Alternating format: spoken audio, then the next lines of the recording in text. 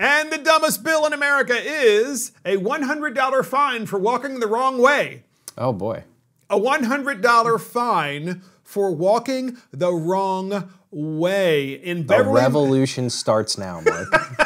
In Beverly, Massachusetts, a town in the greater Boston, Massachusetts area, Beverly, Massachusetts, has decided that they're going to use their emergency powers under, the healthcare code and the emergency powers of the state. The police department's going to say, hey, you're walking the wrong way, so therefore we're going to give you a $100 citation because we told you not to walk the wrong way. And by the way, this is the state with MIT, Harvard, and Boston College, and many, many, many other wonderful colleges and universities. I think there are a lot of smart people there, and they can figure out, can't they social distance without the police saying, we're going to give you a $100 fine? Yeah, I mean, hey, I have, what is it? The policy behind it's like you got to walk in the designated one way and then back in the other. You have to walk against traffic one way. And that way which you're going in the correct direction. But doesn't that defy the common sense with respect to not which direction you're supposed to walk in, but who cares which direction you walk in? Just stay away from people. And stay away from people in quarantine. Yeah. By the way, I thought that's what masks were supposed to accomplish anyway. Well, that's what they told us after they told us that that's not what that accomplished. Yeah, so, clearly it's not true. Clearly it's not true. Maybe it helps a little bit, but it doesn't help a lot.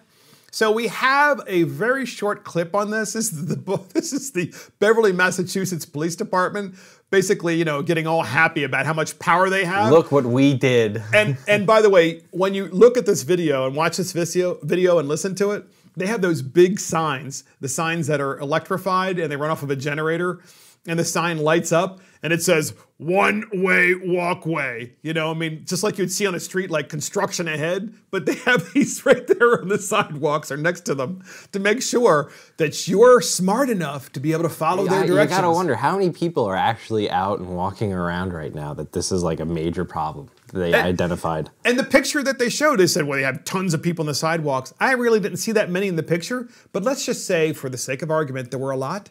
Then wouldn't you maybe wait a few minutes and just stay off to the side or walk in the street, make sure there are no cars in the street, and stay away that way? Yeah. No. You're going to get a $100 fine. When I go for a run or I go walking or something, or I'm in the store and somebody gets if I know that I'm going to encounter somebody, I either walk into the street and walk around them, or they do the same themselves. It's pretty common sense here, people. It's not hard. Here's the clip, by the way. It's just a short clip. You're going to really enjoy it. Here it is. Walking. Go this way if you're going that way, and if you're going that way, you got to go on that side. Okay. Just monitoring the people out there, we noticed that there was just a tremendous amount of traffic where people are walking into each other. We had to make changes. We had to come up with ideas. It keeps people the opportunity to stay, that 6-foot distance. So there you go. I'm sorry. These are police officers that really are taking themselves way too seriously. Because at the beginning, the first police officer says to the lady, well, you got to walk that way when you're going that way, and when you're going that way, you got to walk that way. And she's like, oh, okay, police officer. I couldn't figure that out. In any way, why do I need you to tell me which direction I can walk in? Because it's a free country, and I'm supposed to social distance anyway. I like how they explained it like this was a ginormous undertaking for the department. They were like, we had a problem, and we had to come up with this very clever solution. We needed to think outside the box. We need to innovate, Mark. Our podcast stresses innovation, and these people really hit it right on the head. I don't know how we would have figured anything out. I don't know how we would have done life without this.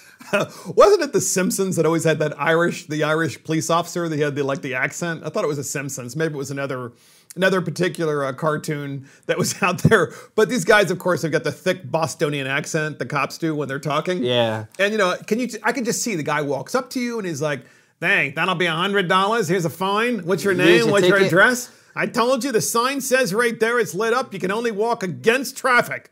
Don't do it again, or the next time it's going to be another $100 fine." The things we worry about. And this is really, by the way, it's the basis of this whole podcast, which is fear-mongering, right? It's fear-mongering, but it's also trying to treat us like we're idiots, that we can't figure out how to protect ourselves. Like the American people are stupid. And by the way, let me just say this. Millennials, podcast land people, every time you go outside, don't you take a risk anyway? I don't mean just during pandemic times, but every time you jump in the car, life is a you giant risk Mark. that you're going to get an accident. Every time you walk on a sidewalk, you risk that a dog might get loose and bite you. I don't know.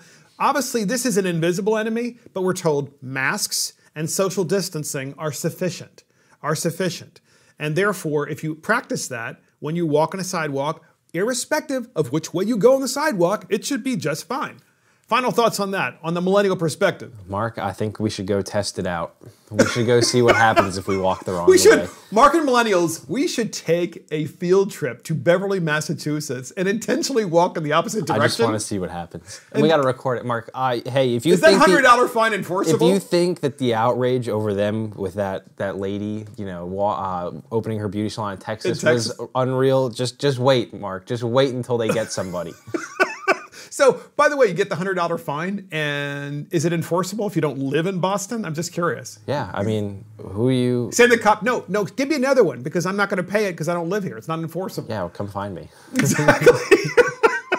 And what if he says, please identify yourself, show me your license and registration for walking? For walking? Yeah, I mean, if you don't carry your license on you, what are they going to do? So that is the dumbest bill in America. It's a $100 fine. 100 for walking the wrong way in Beverly, Massachusetts. Hey, Mark, they got to make up the revenue deficit somehow. Yes, they do. One ticket at a time. And that's the dumbest bill in America. And that's it for Mark and the Millennials. Thank you for joining Mark and the Millennials. This is Mark Fisher, and thank you to our millennial, Garrick Ross, and of course, our producer, Adam Katura, and our assistant producer, Christopher Hopkins. Please check us out on iTunes, Spotify, YouTube, Facebook, Twitter, and our website. See you next time.